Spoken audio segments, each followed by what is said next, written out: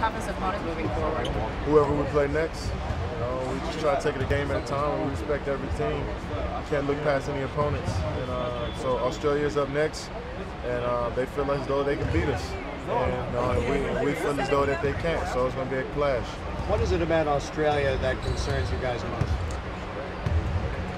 They're playing well right now, but we can't be concerned about Australia. We got to be worried about us and what we can do better. Next game up is Australia. Former teammate Andrew Bogut on that team. How's that matchup going to be like? Well, Andrew's playing great. It's good to see him out there healthy because he had a tough injury in the finals, so we definitely missed him. But it's cool to see him out there. I also have two fellow collegiate teammates, and Brock and Aaron, I'm going to get to play against too, which is a lot of fun. And they're a good team. They got a great chance to medal, and they're one of the teams that we got to overcome to get where we want to go. But you're running off screens all the time. You're not afraid they're going to bump you a little bit extra? I mean, they play that physical BS they do. kind of game. Nah, I won't be. I'm used to it. I know what Andrew's going to do. I know how he loves to get on the guy's skin. I was on his team for 5 years, so I know exactly his tricks of the trade. So